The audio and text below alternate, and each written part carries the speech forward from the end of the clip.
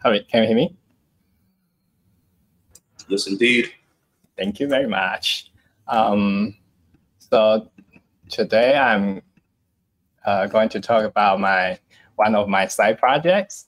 So when people are starting to learn about snarks, one of the problems is that they got a lot of material to read, they got good articles to read, but when people want to start develop something okay, how can I build snark and how can I have some real code to write down? And usually you the first thing you can find is something okay, I'm proving I have two numbers, then they are private, and I can multiply them together and become public numbers, and they kind of boring, or something I can prove 1,000 terms of Fibonacci sequences, but that kind of you kind of cannot get a sense of okay, what is the real usage of snarks, and what are the utilities here, what's the real user experience of the snarks looks like. But when you look projects like Macy's or ZK rollouts, they are 1,000 lines of codes of circuits, and that is really untrackable for beginners. But there's a project called Tornado Cache. It's very it's a very tiny project, only less than 200 lines of code, and it's very friendly for a beginner to start looking into snarks. So yeah, so I created this side project. It's kind of modifying the Tornado Cache based on Dmitry Koratovich's audit report. And so that's let me begin by introducing what Tornado Cache is. And while if you want to follow, you can clone the repo. I posted in the chat room, and then yeah, and you can run npm install and npm build, and while I'm speaking. So the Tornado Cache is the non-custodial on-chain mixers, and to provide transaction privacy. Usually you have some balance in one address, and you want to transfer this balance to another fresh new address, and you can send this balance to the Tornado Cache contract. So what Tornado Cache contract can do is you can deposit and withdraw, and with many people deposits, and those same people withdrawing, but without revealing who they are. And so from the outsider and the public cannot know which withdrawer corresponding to which depositor. So larger as many people deposit and withdraw, you have more privacy in this Tornado contract. And under the hood, the Tornado Cache maintains a sparse Merkle tree that has could be 16 labels or 20 labels, and it maintains n history roots. Also, and in the leaf of this tree is two secret values. One is nullifier, another is secret. They are hashing together to become a leaf. And this Merkle tree, you can see this MIMC and Pearson are snark-friendly hash functions that Vitalik talked before. They're just hash functions. And also, so when people deposit, the user generate a random secret and nullifier and compute the commitment, which is the hash of nullifier plus hash. And the contract will insert this commitment into the tree. When you withdraw the same ether you deposit into it, you provide a snark proof, proving that first you know the secret value and know the hash of the secret value, and those commitments are inside the this commitment tree. And then you need to provide a public value called nullifier hash, which is a hash of the nullifier, and the contract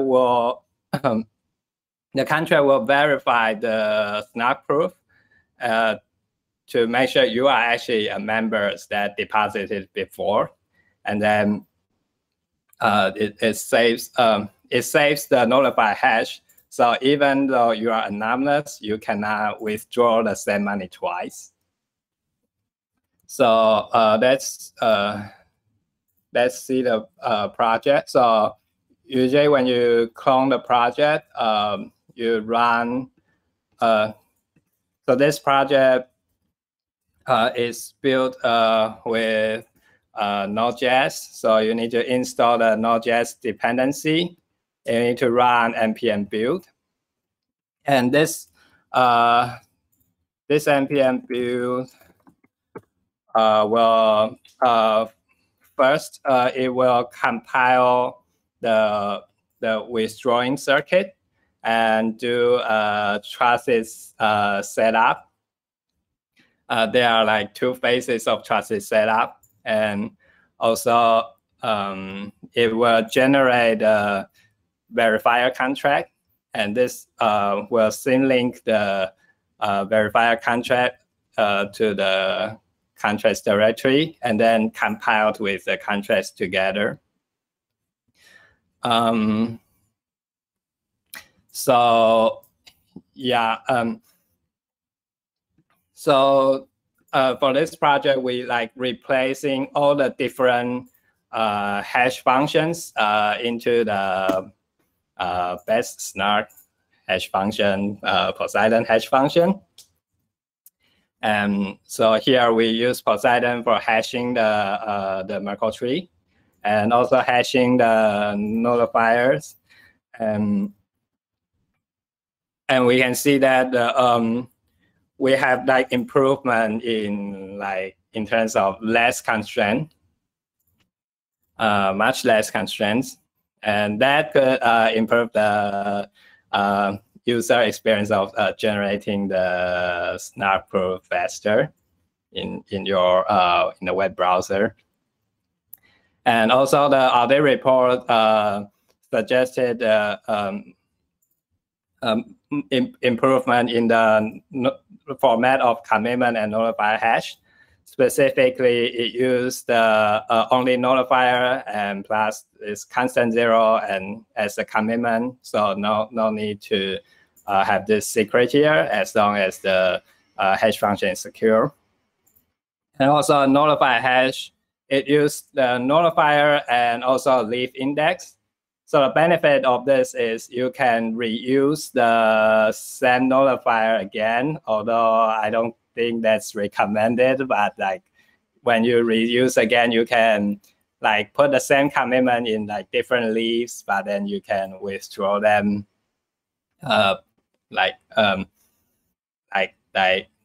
if you have two leaves in the tree, you can withdraw 2 times. And so yeah, the rest are the same, but I reviewed this project. It's mostly copy pasting, but like rebuild using the latest developing tools like ethers.js, later version of Solidity and Circom, and hardhat, and type.js, TypeScript. It's all the happy tools. So so just like npm run build should able to build the projects successfully. And The currently is still running the trusted setup part. The Tornado cache is based on the Growth 16, and it has a circuit-specific trusted setup. So it could take a while. Okay, now the trusted setup is done, and now it's like compiling the contract and generating the type chain. That's just the development tools. And the next step you want to run is the testing cases. Let's go to the test cases and see. We have a deposit struct. When we initialize this deposit, it will generate a secret random bytes nullifier, and you can get the property of commitments and nullifier hash. And here we develop, we deploy the verifier contract and a Poseidon contract, and also the Tornado main contract. And when we the user, so here we have three types of user, the user actors. And the first is the user with the old address. And this is the relayer. Usually you don't like withdraw the Tornado caches balance with your own account. There's a service provider called Relayer. They can, you don't need to trust them, but like they help you to withdraw, because they can help you pay the pay the gas, and you can use the your clean new address that has no any ether balances. Okay, so the user flow starts with like generating a new deposit and send a transaction to the Tornado cache contract and deposit with some value and deposit with your commitments. And then we'll build a Merkle tree of 9. This Merkle tree can be built by thinking all the past deposit event. And then we and then we wait a while, and then we generate the witness and the proof. So the witness, we need these public variables and private variables. You can see the nullifiers are the secret, and the leaf index are like your secret, because it kind of identify who you are. And these are like Merkle path hashes and elements. And now we I haven't cleaned up this part, but these are just like loading the verification key, and the circuit wasn't. And then we generate a proof, and then run this. We send we hit the Tornado caches withdraw function, and with the proof element and all the public variables, and then we run the withdrawal. So this is what the test case looks like. Let's take a look at what the circuit looks like. The circuit has two circuits. One is withdrawal, another is the Merkle tree. Usually you can like skip the Merkle tree, and focusing on the withdrawal part is like less than 59. And it just proves that the preimage of the hash function, and the nullifier hash and the commitment hash, and then it do a Merkle proof check. And here has a like strange part. It like kind of force computing some like non-useful numbers, but like this is important to like keep your proof to to fix the recipient fee and relayer and the refund, so that other relayer cannot like front run your relayer. So yeah, so this is the withdrawal circuit. It's just that simple. And the contract is also very simple. It has a process deposit and process withdrawal, and then we have there's a base tornado contract, and there's a ETH tornado contract that overrides some method. And so this ETH tornado contract supports like depositing and withdrawing Ether.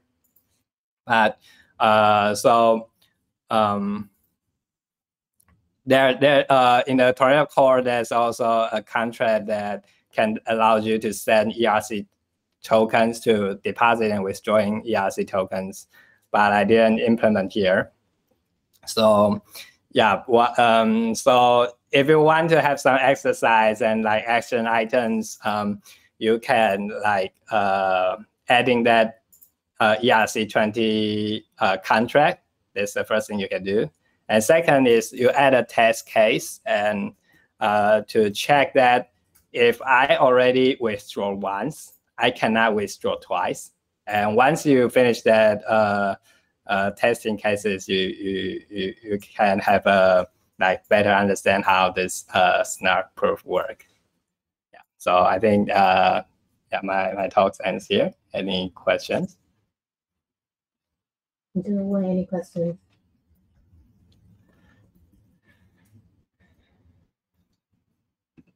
I have two questions. So one is, have you talked anything with the Cash developers, and is there any interest in terms of moving to the Poseidon hash? And the second question is, so there's two steps in the two separate sort of setups. What are the consequences if either of them fail? Okay, good question. So the first question, I didn't talk to Tornado Cash people yet, but I talked to Dimitri, but he's too busy to take a look yet. And the second question is, what if the setup fails? So, so simple answer is that if the setup fails, you have to redo it. And but okay, so the trusted setup is because when you're using snarks, if someone knows the in this setup, you need to like generate a random secret that no one should have known that. But if that someone knows that random secret, they can create a fake proof to convince the contract to withdraw. And so they can do the double withdrawing. So is that the same for both of the setups? So like if because you said there were two steps. So like what's the difference between them? But the two step is kind of, the step one is like generic for the all applications. And the second one is for this circuit specifically. So if you are like, let's say you deploy your instance on chain, and then you want to change some code, and you want to change the circuit, and you don't have to redo the phase one, and you need to redo the phase two. And usually the phase one, there's a file in the Dropbox that's like that's Wei Jie. I think he's maintaining a repo that's like a trusted setup of many people's, but you can download that phase one results. Like it's very huge, and it takes a while to download. And then you use that phase one setup to build your phase two setup. Yeah. Does that make sense? I think It seems Jordi is in this chat. Yeah. So Jordi has something to comment. Yeah. Hello. Hello. Hello, Jordi. Yeah, just some comments. One of the things is that I see that the gas cost of the deposit is still a little high. More or less, it's the same order of magnitude that the current Tornado Cash. I was guessing if this is possible, because 800K gas is a lot, and then instead of computing the Merc, so the problem here is that computing the Poseidon hash on chain, this is quite expensive. So my question is if you have considered the idea is that when you are adding a value to the Merkle tree, instead of doing that on chain, can you create a proof? Can you create a proof that adds this? So you just create a proof that the new state root is this one. So instead of 800K, maybe it takes 200K. That's what takes a proof. This is one thing. I know that you have the synchronization problems there, but then maybe you have to do it in delay it, or even if you have to do it in 2 transactions, it's going to be much cheaper than paying 800K. This is one thing.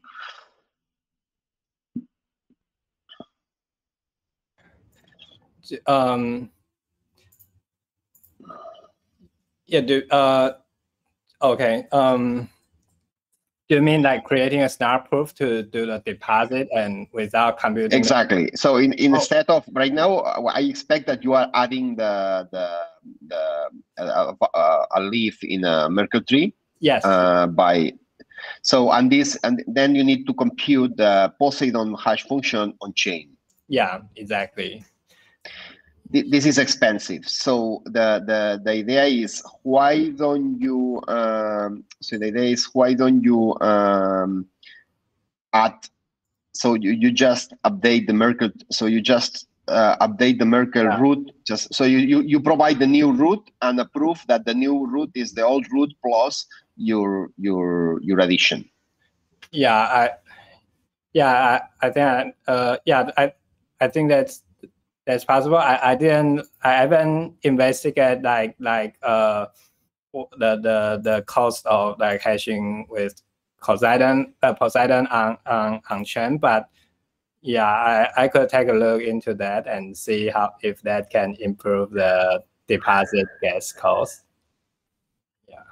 The other thing interesting in Poseidon is that you can get a lot of earnings at least in constraints. If instead of using binary Merkle trees, you are using, for example, hexary Merkle trees, then the Poseidon is very effective in constraint terms.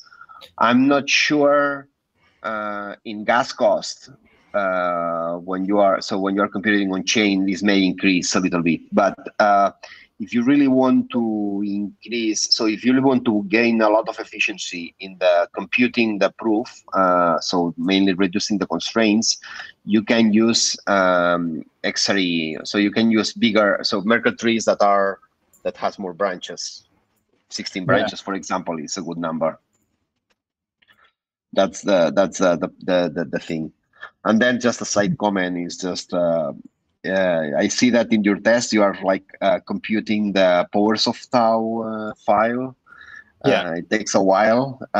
Maybe you can download powers of tau somewhere, at least for the testing. You will save a lot of time.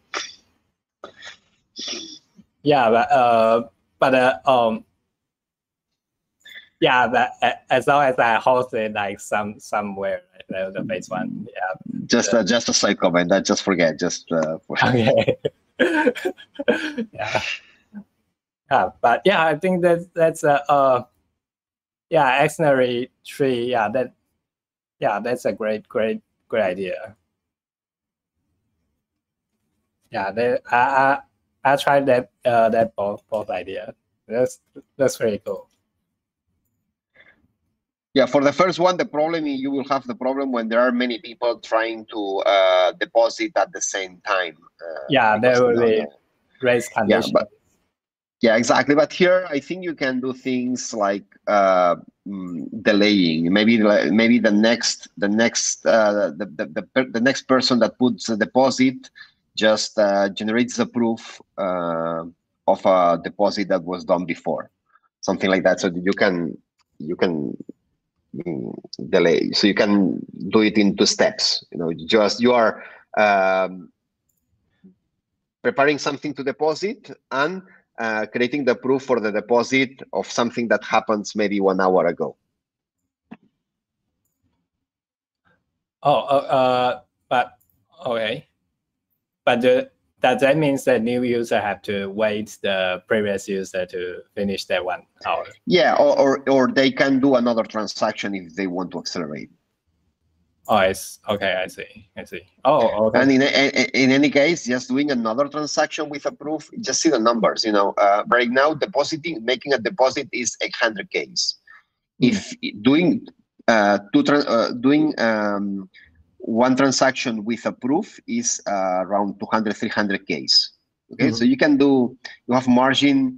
So doing 2 transactions, so if you spend 600K, this is even much cheaper than 800 or 900K that you are spending right now in gas terms. I see. Oh, interesting.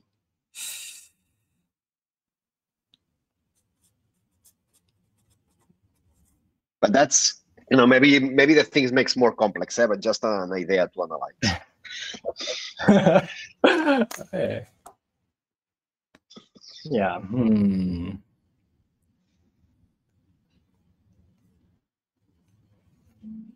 Yeah, but I can, at least I can write it down as an issue for people to figure out. Yeah, and do you have plan to deploy it, to run a trusted setup and deploy it? No, actually, just like for fun. No plan to make it production.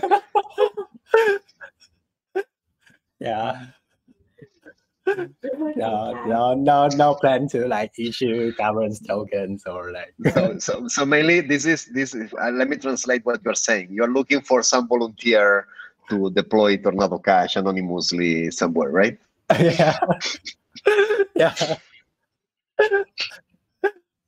Just share me some tokens. When Lobster Taiwan. Yeah. Good.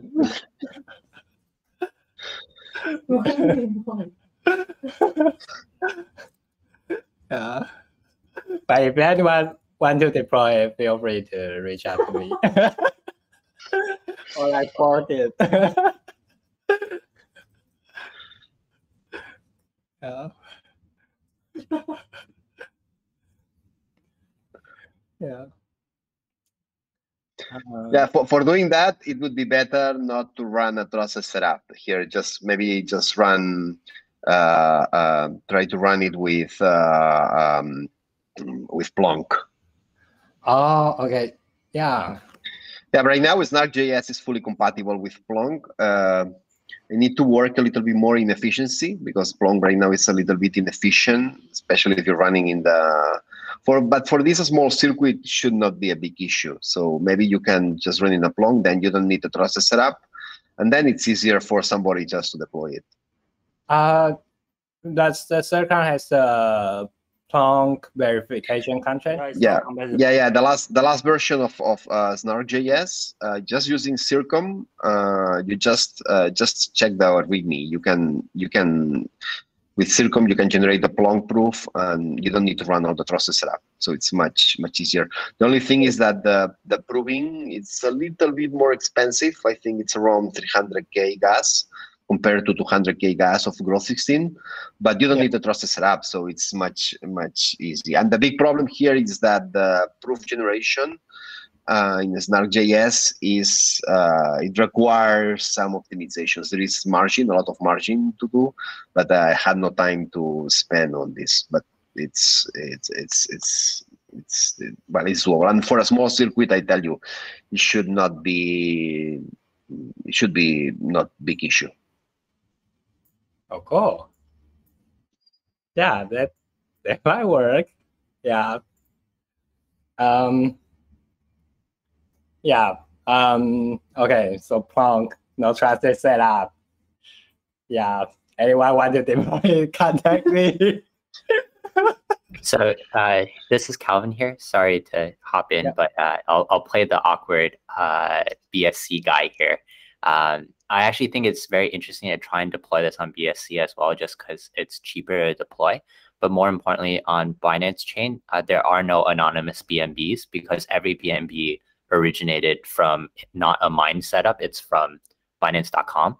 So there's actually a lot more of a need for Tornado like products or anything that does do this mixing, because anyone that makes any large withdrawal basically had to have funds come from a withdrawal from Binance. So therefore, pretty much any large amounts or any large wallets could be KYC'd and identified. So maybe that's another interesting thing if you want to try a deployment there that won't cost you as much in terms of gas, and also is probably going to be used by a lot of people that because now Binance is forcing KYC, a lot of people, including our own Impossible Finance, we're withdrawing our funds out before they reduce the amounts that people can withdraw from the exchange to, I think, 0.06 BTC per day. So essentially useless for any project team or fund. So there will likely be a lot of project teams that currently hold their fundraising profits or other treasuries off of a centralized exchange, and this would be a very helpful tool to make sure that their funds are not traced once they move to an on-chain world. Sorry to hop in and steal the thread here.